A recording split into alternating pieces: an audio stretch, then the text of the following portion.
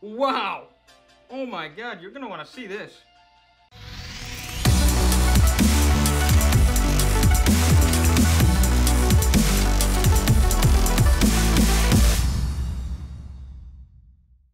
Welcome back to another video. Today I'm going to be going over a sort of an interesting thing for me because there's a lot of like mysterious kind of things in there, but I'm going to be showing you what is in my camera bag. And sorry to say, I know you guys are going to be sad because if you guys liked it as much as I did, the Foxhawk is gone. The Foxhawk had a great life. But no more. Because my girlfriend wanted to cut it off or something. I don't know. I don't know about you guys, but in my vision, that burp just shook the whole room. But without further ado, let's go over to the table where it's a desk, and let's get right into what's in my camera bag. So there's a lot of miscellaneous items in here, and I'll explain why I have those. And let's get right into it. So which one do I want to go with first? These are honestly crucial for me.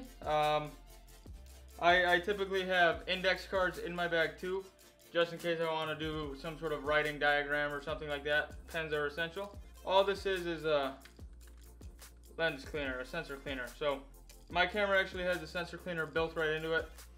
Truthfully, not really sure how good that works, but that is why I have those. You might be wondering, wow, how does this sound so good if your microphone's right on the table right here? Well, I will tell you, honestly, for an affordable price point, I believe like around $140, $150. This is the Rode VideoMic Pro. I had the Rode VideoMic Lightweight, I think it was. And the bad thing about that one is I actually live in an apartment complex, believe it or not. I don't have a mansion yet, so there was a lot of IR interference, some sort of interference to where there was a big, like a knocking. I have a video on it and I'll link it up above. They did a terrific job with helping me out in this time of interference. The next thing that I want to get into, where are the cameras? The Canon is a Canon Rebel T2i. It was actually my first camera that I bought off of a friend. It's a great starter camera for anybody who wants to start out photography. You could probably get it for honestly around $100. It's a crop sensor, so just keep in mind if you buy an 85mm lens, it'll probably be roughly 110 millimeters. So just keep that in mind with crop sensors. I upgraded to the full frame camera, so the Sony A7 Mark II, which is right here, represented by these two beautiful lens caps. So the Sony A7 Mark II is a full frame camera. It's a mirrorless camera, so the camera quality is just so pristine and so mint, and it's such a big upgrade for me because I went from the crop sensor to the full frame. I love it. I love everything about it. The next thing that I want to get into, these two lenses right here, they're 50mm 1.8. This is why they're called the Nifty 50. You can do a number of different things, whether it's a portrait, whether it's landscapes, whether it's product photography, auto photography, whatever the case may be. You can do it with this. And now I know your eyes might have went to this fishing line. So the reason I have the fishing line is for a number of reasons.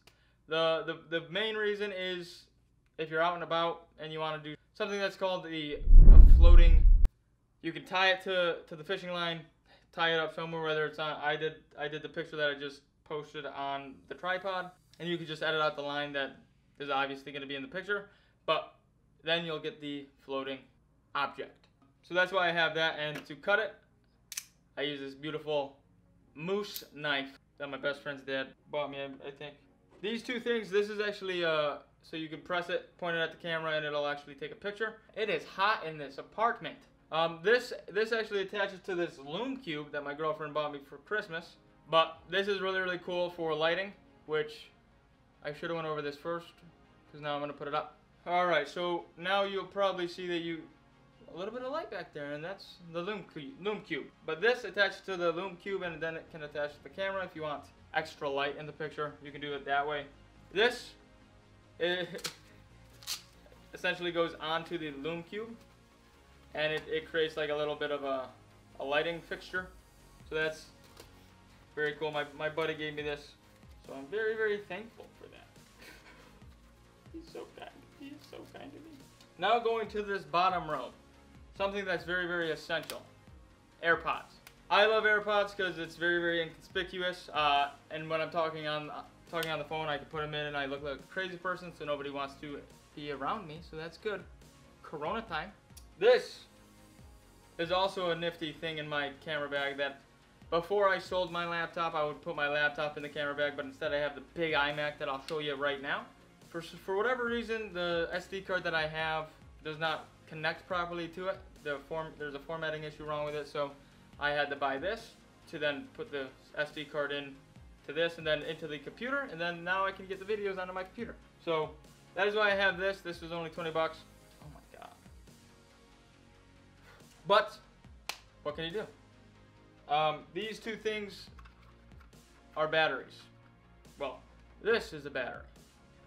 This is the Canon battery charger.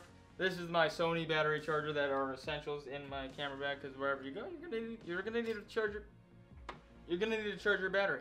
That only leaves two objects left, and you might have been thinking this whole time, why do you have cards in there? Well, like I said in previous videos, every single YouTuber that I know, photographer that I know, they know magic. So, in a pinch, if I'm bored, you'll be able to practice, you'll be able to do tricks, and I actually created a photo with playing cards, and if you ever have any sort of idea that you want to do with playing cards, you can always do it.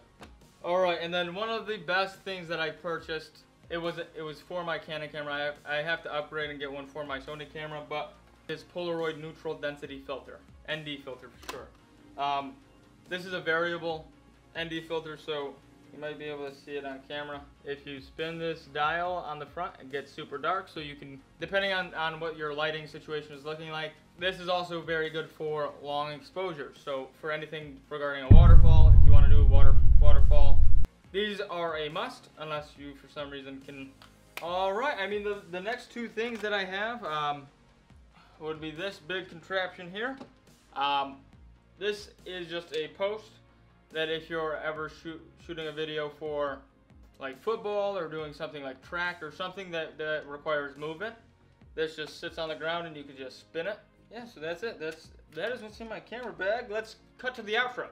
Alright guys, that is about it for what's in my camera bag 2020 in May. I used my peripherals like Patty Mahomes does. So I hope you guys enjoyed it. If you did, even a little bit, show me some support. Like the video, subscribe to the video if you want to see more content from me. Without further ado, thank you all for watching if you got to this far. If you like this video, feel free to hit that like button. Actually, I will say please hit that like button. If you hated it, well, sorry you did, but tell me why in the comment section below. And without further ado, thank you all for watching. I will see you guys in the next one. It's tropical mango juice. It's the best kind of juice.